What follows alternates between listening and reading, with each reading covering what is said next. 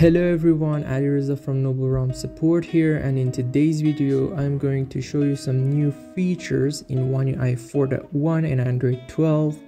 As you can see, I have ROM version 2.1 installed, so now let's get things started.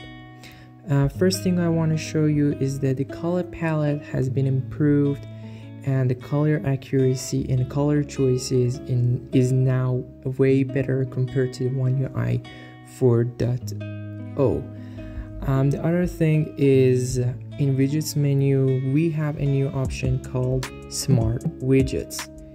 As you can see, when I add smart widgets here, I have the option to have a few widgets just in one place by sliding to left or right, as you can see in here.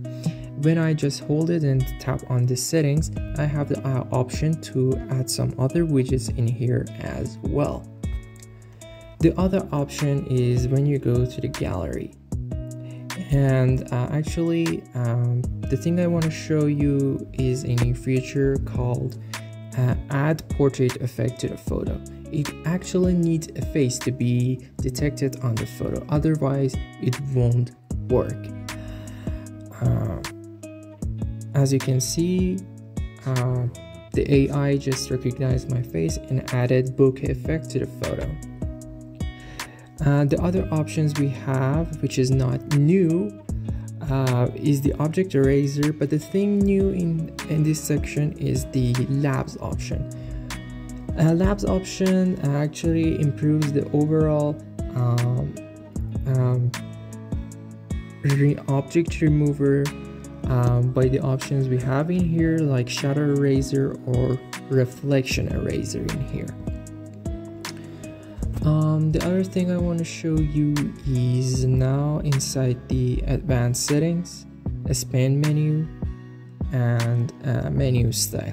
You can now have the standard interaction menu or just the compact mode, which is similar to the Android 11.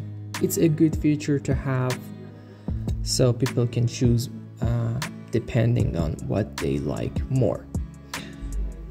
The other option is when you go back and you have the smart suggestion for the smart keyboard, smart widgets, calendar, reminder and messages, which is again cool.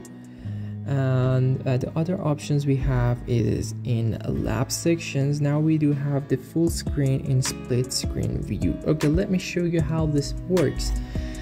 When I actually open a split screen view, you see that the gesture pin and also a status bar is hidden, so it gives a better overall experience for multitaskers.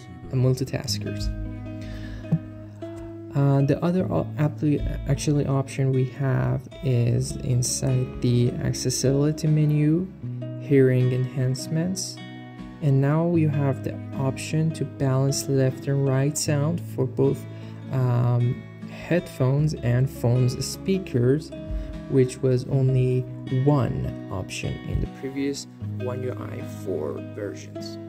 Okay, I hope you guys enjoyed this video and peace out.